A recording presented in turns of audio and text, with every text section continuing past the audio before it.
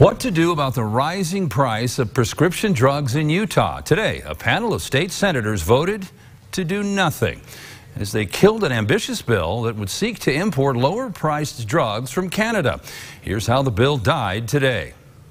Thank you, Mr. Chair and members of the committee. Big Pharma sent in the big guns today. The senior policy director for the Pharmaceutical Research and Manufacturers Association raised three objections. One, it might be illegal to import drugs from Canada. Any drugs that were intended for another country, even Canada and their gold standard regulatory system, would not be compliant with the U.S. track and trace system. Two, Canadian pharmacies might not have enough drugs to share. We've had Canadian supplier associations come out saying that they would be unlikely able to bear the demand of U.S. consumption. And three, if Americans don't pay higher prices, a lot of drugs might not be available. 88% of drugs launch in the U.S., only 49% of drugs launch in Canada. No one on the panel challenged any assertions, questioned any suppositions, or took issue with any veiled threats. One committee member spoke. The senator and pharmacy owner-operator from Cedar City, Evan Vickers,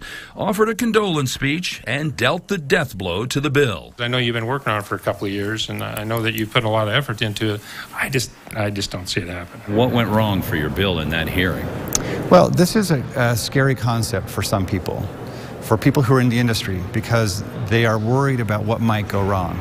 But remember, it's not like the system today is perfectly safe. We have 45 million Americans who are not getting the medicines they need because of the cost. Frankly, it was hardly a hearing at all, Emily. House Bill 267 was dead on arrival, you could tell. Any amendments offered? Any alternatives offered? The short answer is no, nothing from nobody.